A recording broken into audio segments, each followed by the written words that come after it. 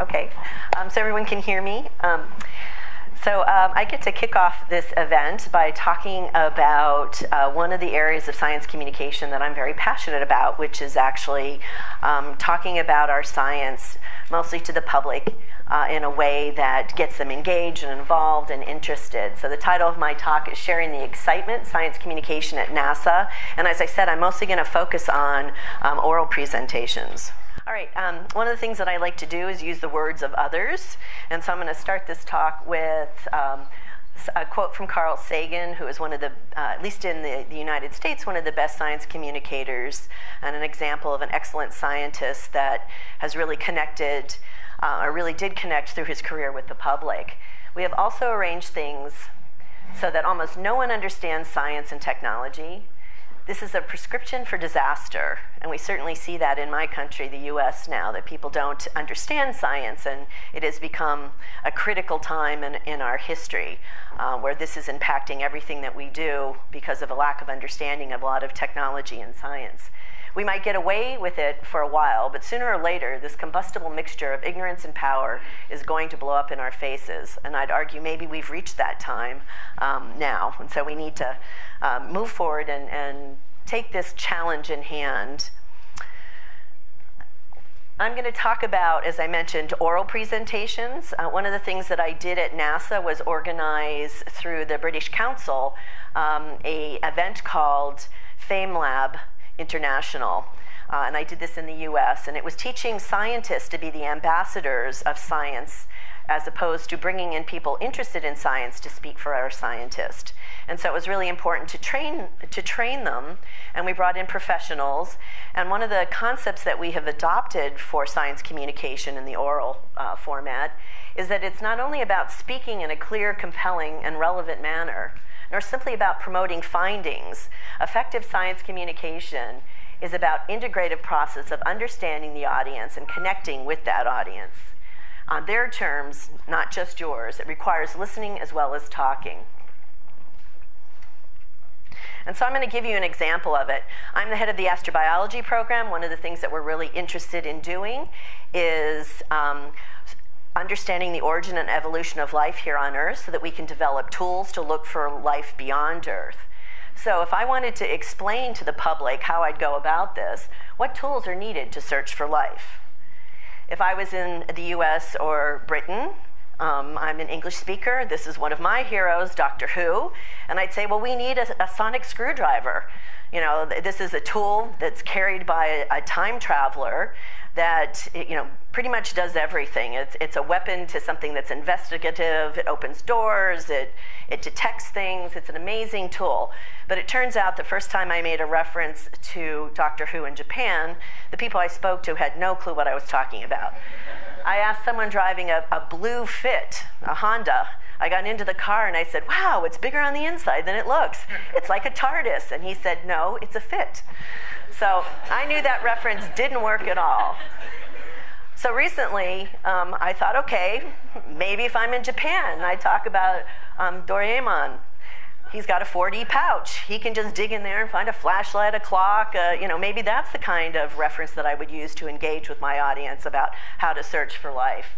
Of course, if I did this in the US, some of my fellow nerds would recognize this, but most of our populace wouldn't actually know what I was talking about. So maybe you think about something that's a little bit more universal.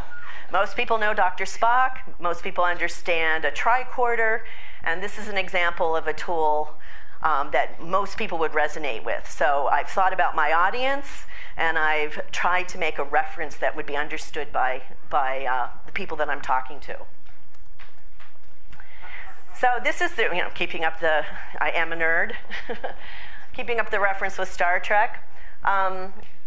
We apply a technique of really developing interpretation. And what is interpretation? It's a mission-based communication process that forges emotional and intellectual connections between the interests of the audience and the meanings inherent in the resource.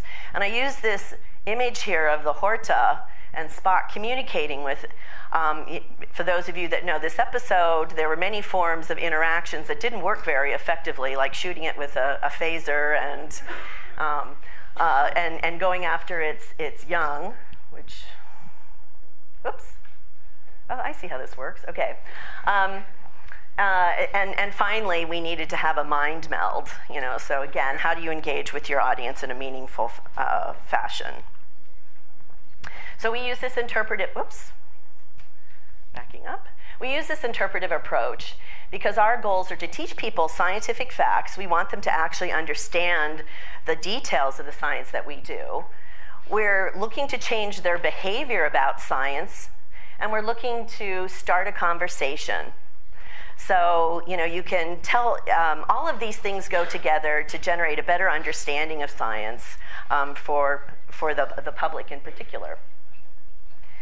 In doing so, we have to consider some things about our brain. So this is a book by John Medina called Brain Rules, and some of the most important rules that we need to consider as you develop a message is that every brain is wired differently. You know that because of that, people receive information differently, and so sometimes to explain a concept to someone, you have to take multiple approaches.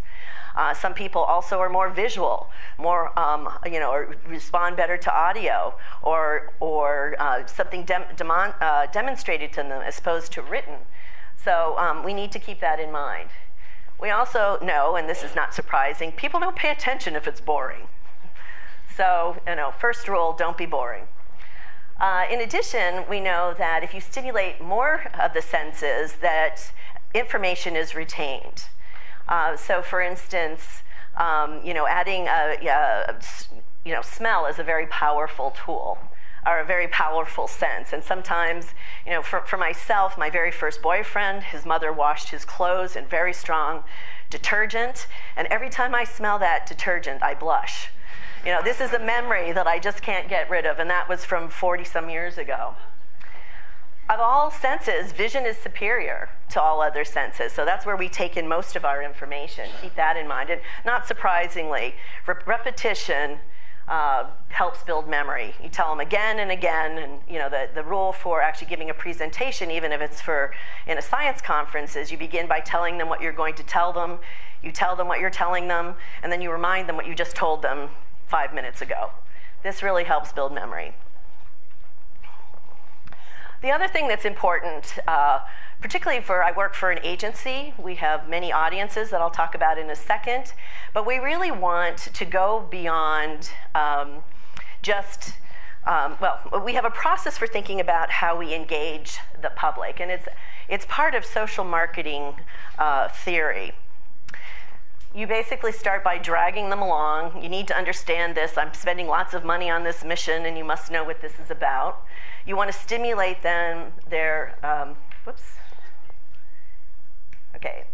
You want to move up the ladder to the curiosity, so you're piquing their curiosity. And so they're now, oh, this is interesting. You enhance, thank you, I prefer that. You enhance the awareness, so they've read something, you've said something to them, they see the word again, and suddenly they're aware of it, so they're going to be more interested in looking into that. You develop an understanding. You make them care about it, so they actually aren't just passive, and if something goes by that has the word, say, space in it, they look at it, but they actually go online, do searches, so they're now actually caring about it. And then they care for it, or they feel a stewardship towards it. And the level that represents in science communication is they become communicators as well. Now they're out there telling their neighbor that they just saw something fantastic that NASA did. And you should really, this is a great, go vote for somebody that is supportive of NASA. So now they actually care about the science that you do. And so if we went through, we don't need to go through that. Whoops, wrong direction. Excuse me. I always think it's funny when I mess up technology. Yes, I'm from NASA, but I don't build the rockets. It's probably good. So we partnered. I mentioned that we did FameLab. It's one of the very first, starting in 2007, one of the very first science communication competitions that was run by the British Council. Its participants include 25 different countries. As I mentioned, it was started in 2007, and now there's all sorts of versions of this. It basically is helping scientists developed the equivalent of an elevator talk. You only have 3 minutes, the time that it takes to go up into your apartment, to tell the person next to you what it is you do and why they should care about it and really engage. So, and then the message is developed and judged based on its content, because you want to make sure you're not dumbing things down, you're not telling them nothing, you're actually telling them some real science, but you're telling it in a very clear way. So clarity is important, and you're doing it with charisma, which is really just about how you connect to somebody. You don't have to be a jokester, you don't have to be particularly entertaining, but what you have to do is understand how to make a connection with the audience. And so we brought in a couple that run an institute about interpretation, and they have the HEART approach. This is their company. That science communication should be holistic, engaging, appropriate, rewarding, and thematic. And I'm going to go through all of those. So holistic. Why should I care about this? You have to establish relevance. And everything that you do to establish relevance, again, I'm talking about an oral presentation, you have to put your props together, your appearance, your style, the actual message. Nothing is distracting. It's all adding together to forge your message. So a holistic approach. It's engaging. I mentioned you don't have to be a comedian to be successful in science communication. You just need to make a connection with your audience. And that can be emotional, intellectual. You're the one, though, that is in control of making those connections. You need to get their attention and hold it, and to get them to think, in order to have them think more deeply and understand. So giving people lots of facts isn't a real connection. Making them wonder about those facts does start making that connection, because you're stimulating the part of their brain that includes their curiosity and will result in additional questions that they have. This is an example of one of our speakers who had a prop, again, putting this together to engage his audience. Your message needs to be appropriate to the specific audience. You don't want to talk about Doctor Who in Japan. You don't want to talk about Doraemon in the US necessarily. And again, remembering that you're addressing multiple learning styles. Our brains are wired differently. And so you need to be much more than just a simple talking head. You need to engage multiple senses and to take into account the needs of your audience. For me, in my job at NASA, my audiences include legislators and policymakers, foundation staff, donors, administrators, colleagues, and the broader public. And you can imagine how each of them are looking for a different kind of message from you as you talk to them about the science that you want to present. The legislators want to know, well, how can I tell my constituency why I would spend any money on this? Foundation staff, again, wants to understand, what kind of legacy are you promising me that I want to put my name to? Same with things like donors. I have sometimes the most trouble explaining to people within my own agency why they should care and give money to the programs that I support at NASA. And so you have to make people really care, and through an understanding of what matters to them. Just because you're really excited about it, and just, convincing a legislator to give you money just because it makes you happy and you have a good time doing science is probably not the right approach. So you have to pay attention to who it is that you're speaking to. You need to demonstrate the reward for it. What are you trying to succeed, or what are you trying to achieve? How do you measure that success? So again, you always start out with what your goal is, what your outputs would be from that, what you want from as outcomes, and ultimately what the impact is in the end. And so just as a very quick example, if we had a goal to improve US student performance in math and science, there was an institute, the Ocean Discovery Institute, that NOAA put together to partner, and basically this is a way that they evaluated what it is that they were doing. Here were their outputs. They were going to invite City Heights children to do ecosystem restoration. Again, a sense, hands-on. We're just not telling you need to save your ecosystem. You're going to take them out and show them this. 4,000 kids worked. That was an outcome. And the impact was 100 ocean leaders go to college as a result of this. So this is a program that they tracked.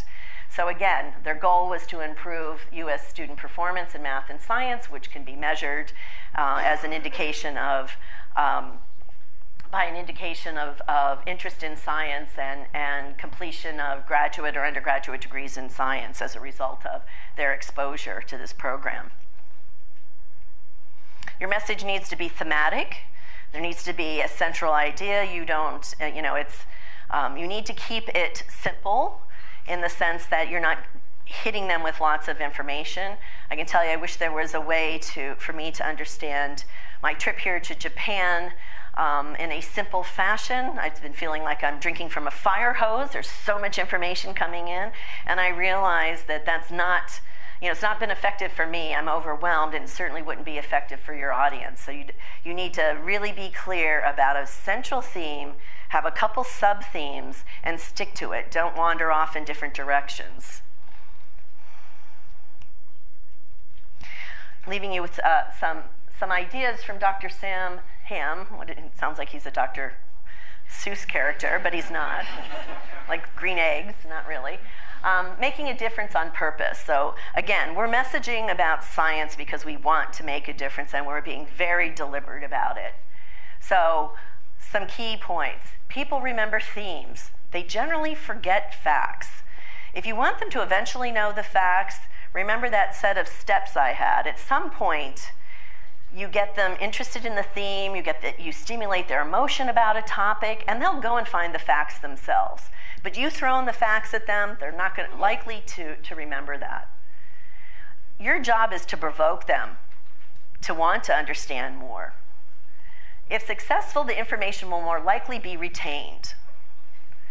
And when we influence people's attitudes, beliefs, and behaviors, we sort of have them for life. So again, you have to think about the long game, or the longer goal of having them be engaged, care about, and care for your science topic. And I'm going to end with another great quote. Any intelligent fool can make things bigger and more complex. And I would say that myself and many of my colleagues are intelligent fools.